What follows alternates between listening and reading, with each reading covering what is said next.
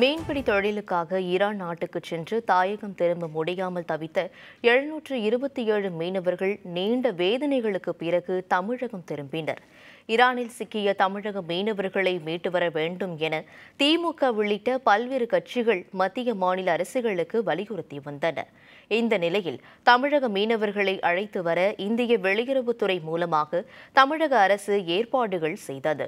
முதற்கட்டமாக ஜூன் 26ஆம் நாள் ஈரானில் சிக்கிய 687 தமிழக மீனவர்கள் கப்பல் மூலமாக தூத்துக்குடி அழைத்து வரப்பட்டனர். மேலும் திரும்ப முடியாமல் தவித்த 40 மீனவர்கள் விமானம் மூலம் டெல்லி வழியாக நேற்றிரவு சென்னை விமான நிலையம் வந்தடைந்தனர். இவர்களில் கன்னியாகுமரி மாவட்டத்தைச் சேர்ந்த 24 மீனவர்கள், திருநெல்வேலி, தூத்துக்குடி மாவட்டத்தைச் சேர்ந்த தலா 2 மீனவர்கள், நாகப்பட்டினம், கடலூர் மாவட்டத்தைச் சேர்ந்த தலா 4 மீனவர்கள், செங்கற்பட்டு, ராமநாதபுரம் மாவட்டத்தைச் சேர்ந்த தலா ஒருவர் என மொத்தம் 40 மீனவர்கள் ஈரானில் இருந்து திரும்பினர். இவர்களை சொந்த ஊருக்கு வாகனங்களில் அனுப்பி வைக்க மீன்வளத்துறை அமைச்சர் ஜெயக்குமார் உத்தரவிட்டதை அடுத்து 40 பேருக்கும் மருத்துவ ஆய்வுகள் செய்யப்பட்டு வாகனங்களில் அனுப்பி வைக்கப்பட்டனர்.